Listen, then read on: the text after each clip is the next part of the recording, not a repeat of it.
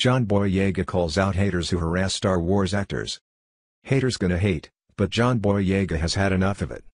The 26-year-old Star Wars The Last Jedi actor took to Twitter on Tuesday to express his annoyance at Star Wars viewers harassing cast members. His tweets came after castmate Kelly Marie Tran, tired of dealing with negative comments, wiped her Instagram account.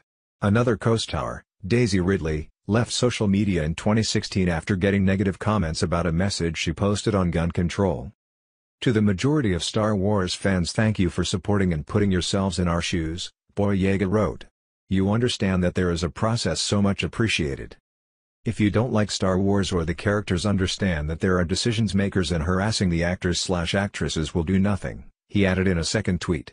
You're not entitled to politeness when your approach is rude. Even if you paid for a ticket.